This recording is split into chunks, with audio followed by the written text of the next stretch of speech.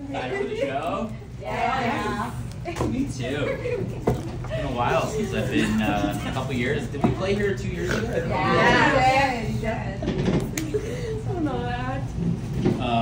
Anybody's first time coming to the show? No, it really is. Oh, is it? Really? I'm her date tonight. Oh, nice. Oh.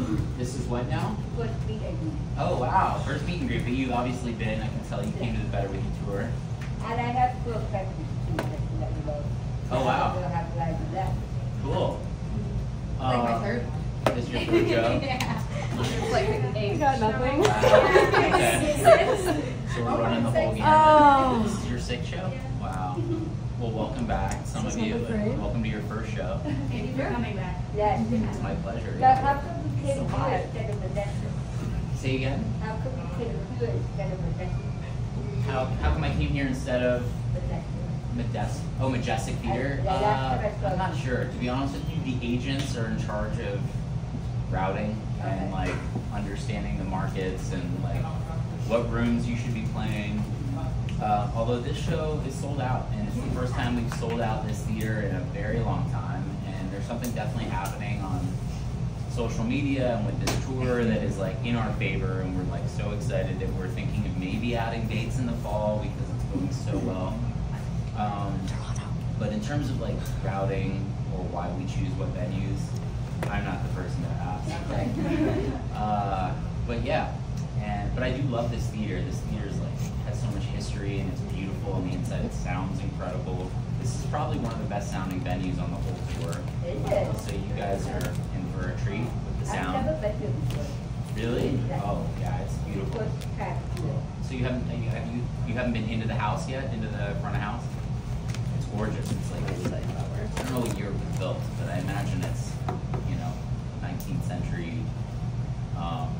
History. But yeah, it's gorgeous. Yeah, it's historic, and it sounds amazing. So excited for this show for you guys to see it. It's like 25 or 6 songs. It's my longest set. It's a full like 90 minutes strong.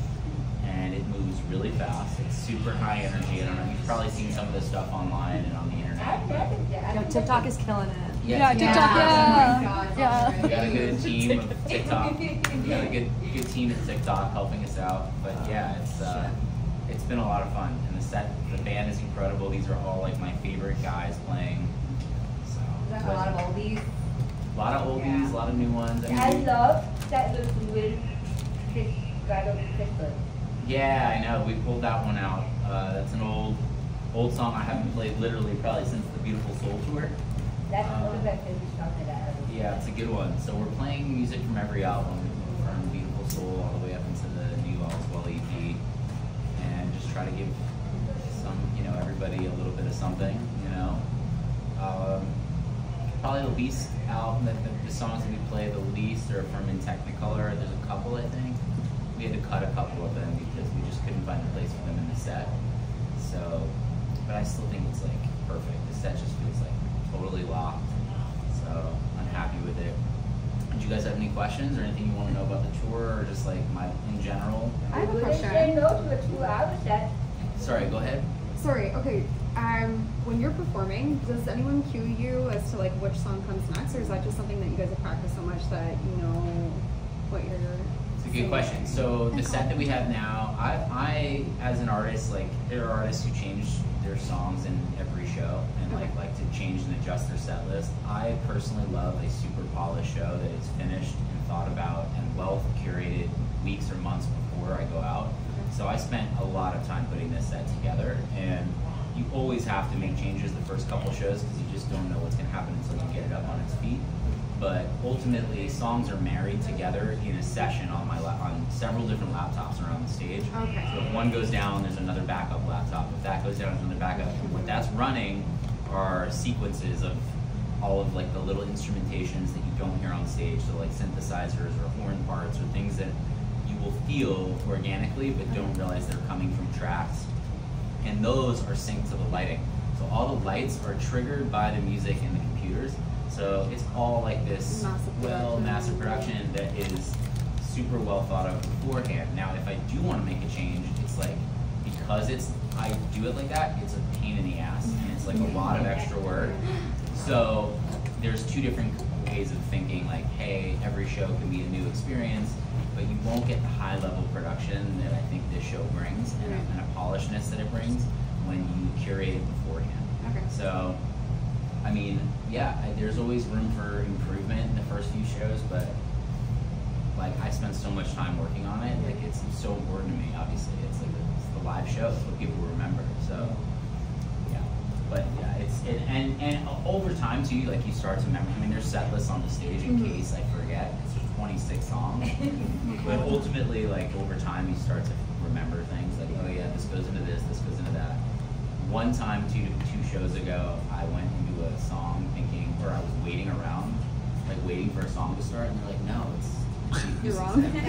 You're wrong. You're supposed to start talking now. And the band all has microphones on stage so that we can talk to amongst each other on stage without you guys hearing. Oh, is that the in here? like the So little... those are for all of the music that I'm hearing, and that you guys are hearing. I'm hearing a mix of myself and my drummer and my guitar player. I hear a built-in mix, but I also have a channel where I have a microphone where I can step on a pedal and talk on stage to just the band players, so I can say like, hey, like lighten up on the cymbals here, or, you know, hey, by the way, what's going on with that? I can talk to them basically without you guys knowing.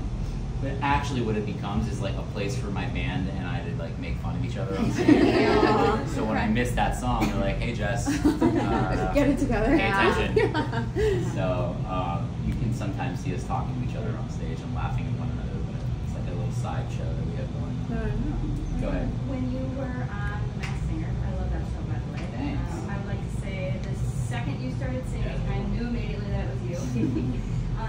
What performance of yours that you did was your favorite? I mean, I love Kiss from a Rose, just because that was like, I grew up listening to Seal. That was like one of the first albums I ever bought when I was a kid. Like, you know, it was like a CD that I went into the store and bought was like my allowance money.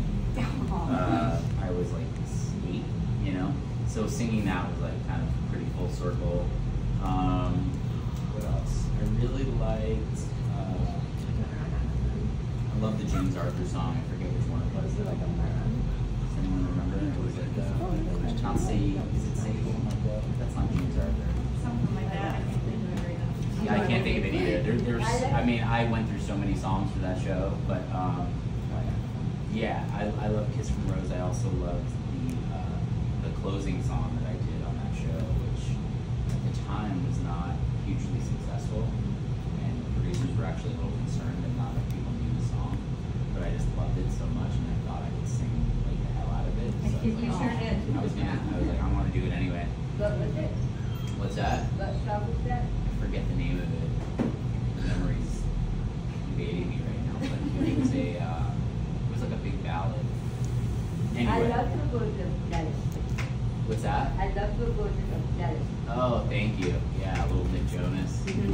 Yeah, I I got wasn't even to. singing it in like in the actual mass, like with the eyes. Yeah, it's terrible. It's awful singing in that. Oh I mean, my they look amazing, and the wardrobe department's like Emmy award winning, but it's not built for Oh singing. man. I'm not claustrophobic by nature, but once they put that on me, they were like, look, they warned me. They're like, it doesn't matter if you're claustrophobic, you're gonna feel something. And I was like, great. So thanks for putting that in my head. And sure enough, though, as soon as it's the weight of everything, and everything is so heavy, and they clamp everything down so intensely, and it just feels like a Houdini magic trick, where every time they put something, it just keeps getting clasped down even more Velcro, more buttons, more things, and it's like, how many steps before I can get out of this? And the idea that like you really can't get out of it on your own without somebody helping you, that's a scary thought. So you kind of just have to do it in stages and kind of get used to it. Yeah. But anyway, it was hard enough breathing in that thing as it was. So, any other questions? Yeah, go ahead. Ask another one. Go ahead. We'll take a couple more. Okay. What song is vegetable? Yeah. So Galgulugati. Yep. What's the story behind that song? Yeah, that was- There's a date in that song. Yeah. I was going to that. Yeah. So a buddy of mine, that I knew in high school died in a car accident from drinking and driving, and it was a vehicle that I often would get into and drive with after school, and it was just sort of like a reality, a terrible moment that any other day I could have been a part of, and everyone in the car, I believe, died, and it was just like a tragedy in our hometown. So, and he was kind of like a wild guy, but also super loved, and kind of like the class clown, and everybody loved him, even though he was kind of like a loudmouth New Yorker kind of guy, So anyway, it was just based on a true story. I did try to look it up, that date and call it. Yeah, I think for his, I don't know that I ever revealed his name. I mean, I don't know if the date was totally accurate. That may have just been like a songwriting liberty that I took, but the tragedy was very real. Also, just shook the whole community. It was a very small school. I went to my graduating class was like 147 students, so you knew everybody in every grade. Whole high school was like 500 students, which is like most freshman classes. What was the question? Sorry, I was asking you how old you were. I was a freshman, I believe. Yeah. I was a fourth freshman. I think he was a sophomore.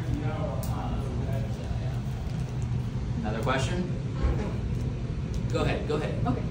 What's your favorite song that you've performed, I guess? It changes week by week, but right now, I love playing the new music because it's just, as an artist, it's the most fun, right? To be able to play new songs. That's why you love the tour. And I love touring to see you guys and play old stuff, but what's fun is playing new music. Silver Spoon is how we opened this show, and I just think it sounds so good. And, Make a Baby's like really hitting hard on stage. Like people just love the song, and it's like kind of developed into its own little sort of theatrical moment on stage that's really nice. But I love playing classics like Body Language and Bleeding Love, Beautiful Soul, of course. It's such a big moment of nostalgia for so many people. So, yeah. So there's a bunch of stuff in your.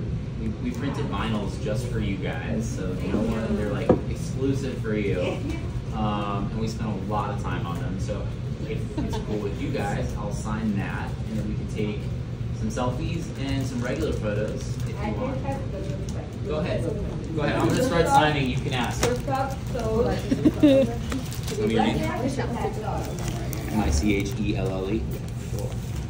Sorry, what were you asking?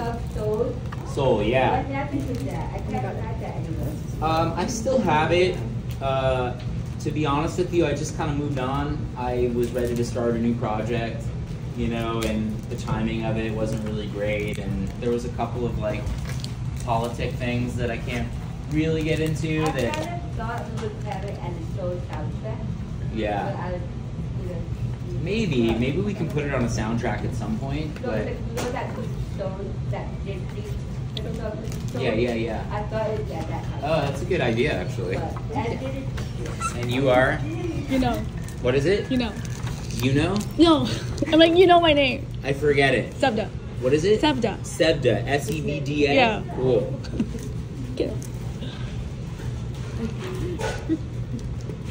I know we've met Sebda. Cameo. It's,